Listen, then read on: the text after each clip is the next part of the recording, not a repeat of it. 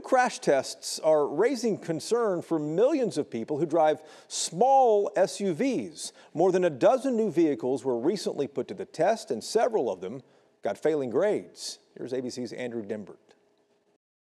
The Insurance Institute for Highway Safety is out with results from new frontal crash tests that, for the first time, looked at how dummies in the backseat fared, and the news isn't good. For years, we have focused on the driver and the front seat passenger. Front seat occupants are now benefiting from technologies such as airbags and advanced seatbelt systems.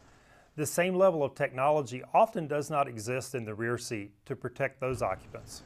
So we want to focus on that rear seat where you carry often the most vulnerable occupants, such as children and elderly adults. 15 small SUVs were tested for how well they hold up structurally in a crash and the likelihood of injury in the back seat. Only the Ford Escape and Volvo XC40 received a good rating. The Toyota RAV4 was rated acceptable, while Audi's Q3, the Nissan Rogue, and the Subaru Forester were rated marginal. All the others, including models from Buick, Chevy, Honda, Hyundai, Jeep, Mazda, and Mitsubishi, received the lowest rating of poor. As these results show, rear seat safety is lagging.